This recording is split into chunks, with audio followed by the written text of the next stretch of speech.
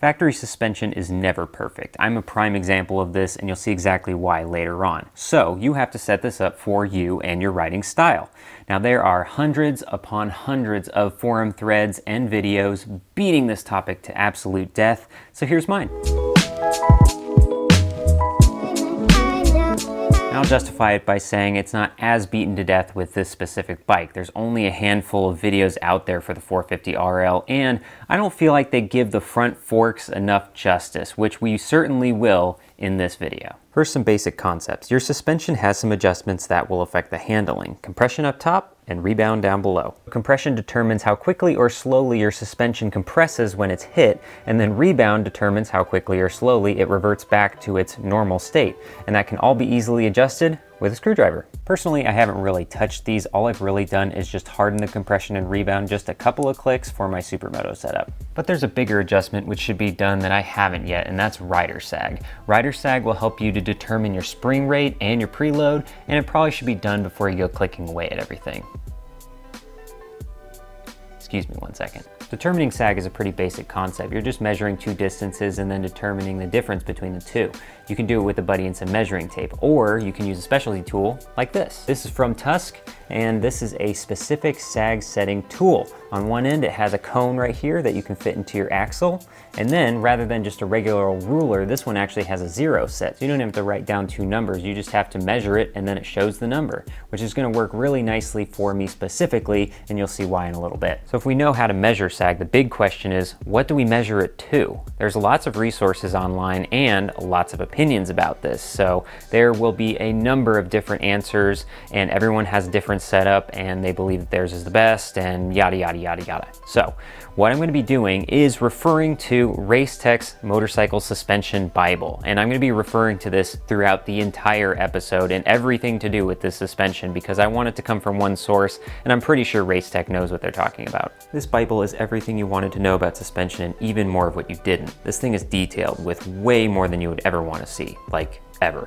And in it is measuring sag the Racetech way, which is exactly what we're going to be doing. But there's a problem. This method requires 3 people, a rider to sit on the bike, another to keep it balanced, and a third to measure the stiction. But I'm a one-man wolf pack. What am I to do? Well, first I weighed myself, gear and all, even my backpack. Then I found my body double in the form of bags full of weights. So now we have the bike fully weighted independently so we can determine what Racetech calls its static sag. Static sag is from fully extended all the way to weighted on the ground with a rider. But you might be asking yourself, shouldn't you actually have a rider on there to determine the riding position or even an attack position?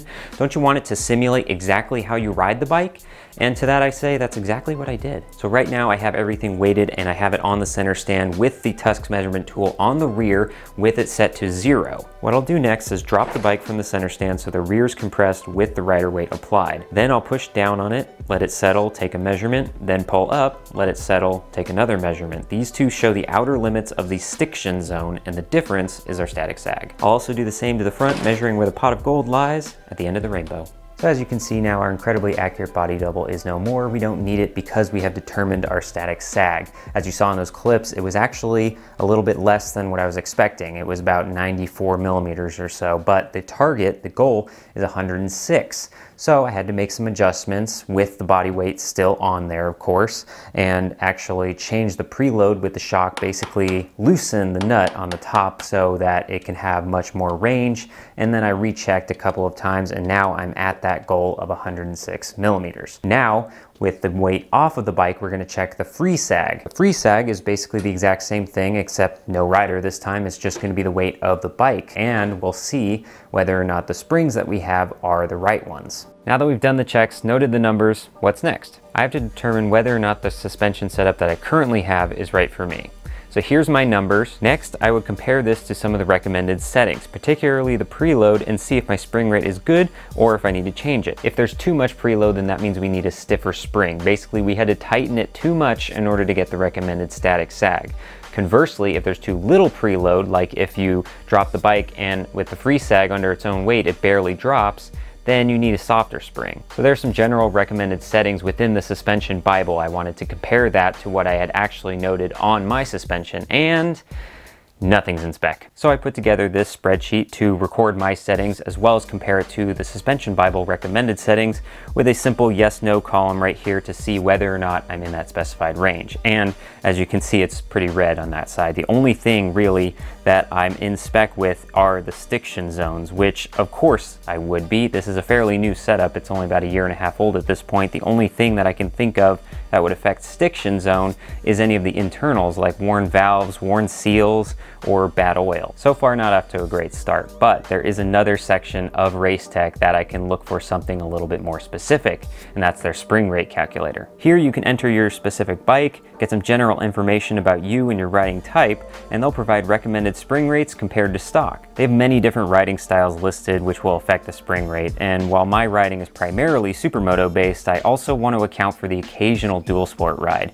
So I played with the settings to compare all the riding styles, and just like Goldilocks, I found the riding style that's just right, desert, which is actually perfect because my dual sporting would be open desert because that's the climate that I'm in anyway, and desert is smack dab in the middle between supermoto and dual sport. So on the spreadsheet, I also pulled in the basic setup front and rear for that specific desert riding style, again, to compare to my actual numbers. In fact, that's where that 106 millimeters of static sag came from. I wanted to set that up initially so that way I can determine with that in mind whether or not I had the right spring rates. They didn't have any free sag settings listed, but as you can see, compared to at least the recommended ones, I'm sitting pretty low compared to the 15 to 40 range that they recommend, which would indicate stiffer springs. However, one of the other things that the actual website provided was preload settings, and that's 7 millimeters. So after I got my 106 millimeter sag set up, I measured it and then compared it to what Honda says is the unsprung length of the spring, and determined that I actually have 8 millimeters, which I'll call close enough.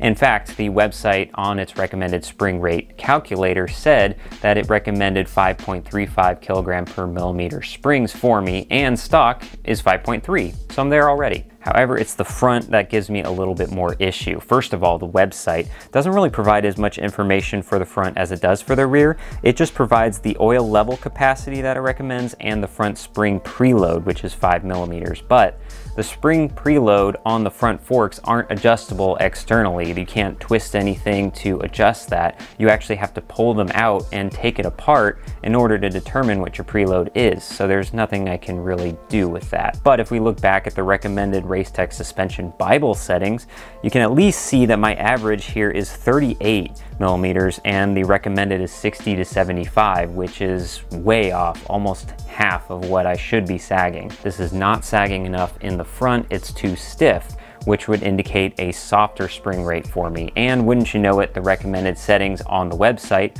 call for 0.43 kilograms per millimeter and the stock is 0.51 kilograms per millimeter. So that's exactly what I bought. So in the next episode, we will be installing these, checking the preload, and seeing just what kind of a difference this makes.